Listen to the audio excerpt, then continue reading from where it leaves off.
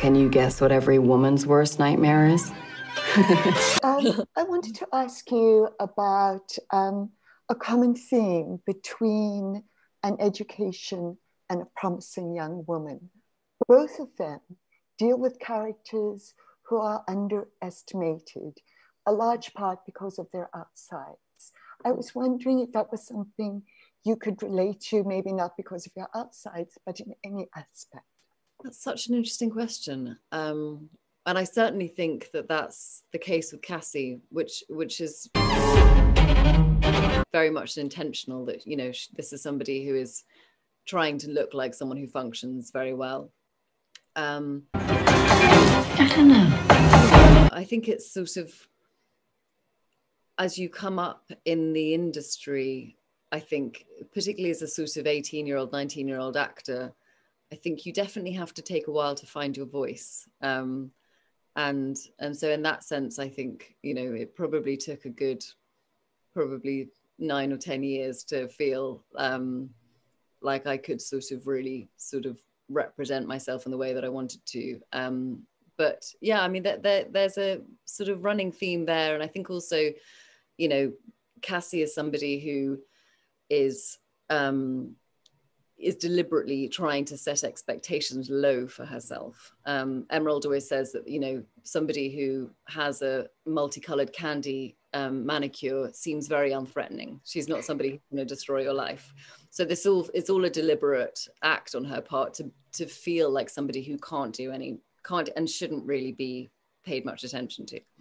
One of the other themes of the movie is maybe seeing a friend in trouble and thinking they're okay.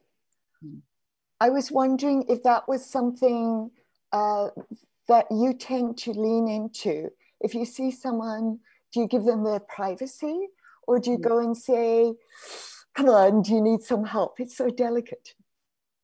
I'm a real talker. I'm a real sort of, yeah, I'm perhaps to a fault. I sort of want to know what's going on with people, and a huge advocate for sort of therapy and talk and people, you know, being open. And so I tend to go in straight away with, are you all right? What's going on? Let's talk about it. Come over, let's have a cup of tea, you know, and leave them with very little choice. I think that's a great tool to do.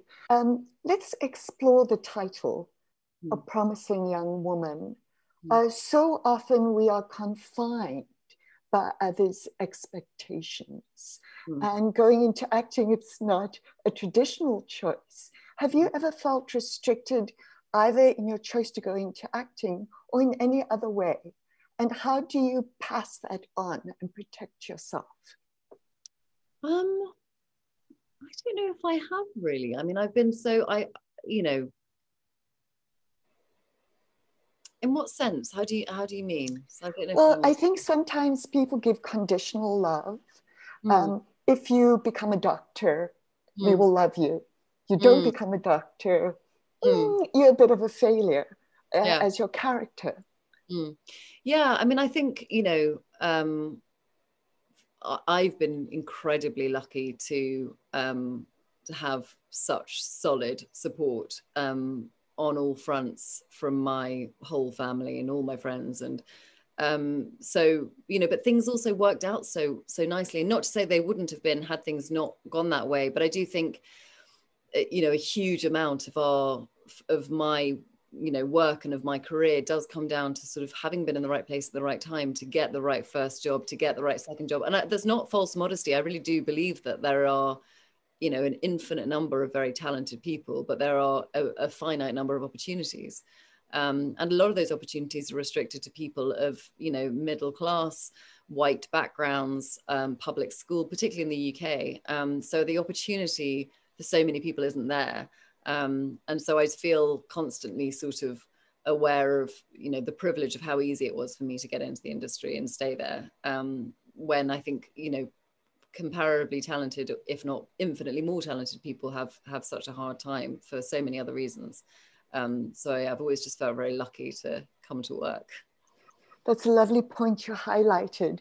But on the other side, a lot of talented people always say they're very lucky. And I'm not sure that that's the reason they're where they are. Thank you so much. Thank you very much. Lovely to talk to you. You too.